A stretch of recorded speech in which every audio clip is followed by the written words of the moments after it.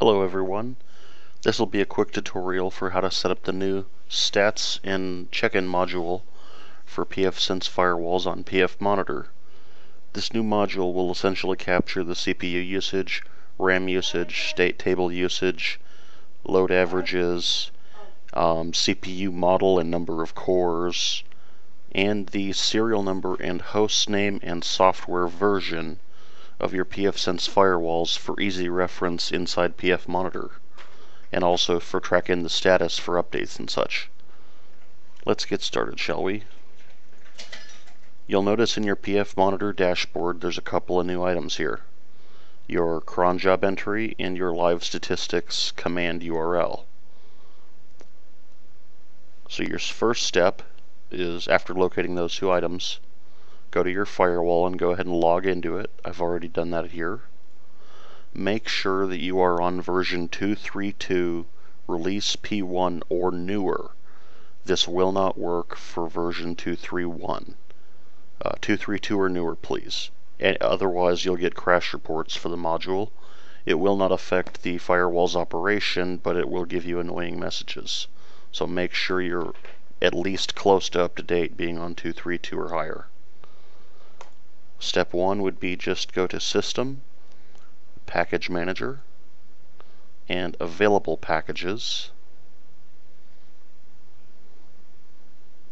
and scroll down to the cron module, the cron package. If you already have it installed, great. Otherwise, go ahead and click Install and Confirm. It usually only takes about 10 seconds to install. Very small. We're already done.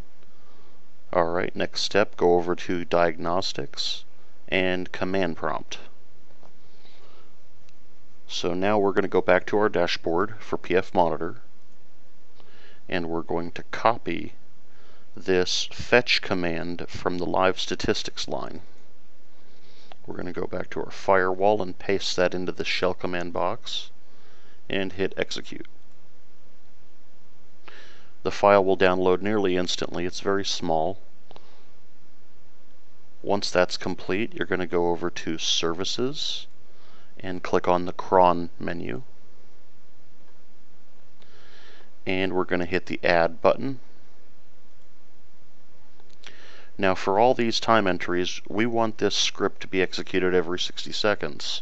If you're familiar with cron, you'll know that that means just put a star in all the time boxes. For the user, we want to execute as root. And now if we go back to the PFMonitor dashboard, the command you need to paste in is already prepared for you. You just paste it into the command box and hit save. Now that will execute every 60 seconds, giving PFMonitor an update on the RAM usage, CPU usage, version numbers, etc. So it'll be tracked in nearly real time.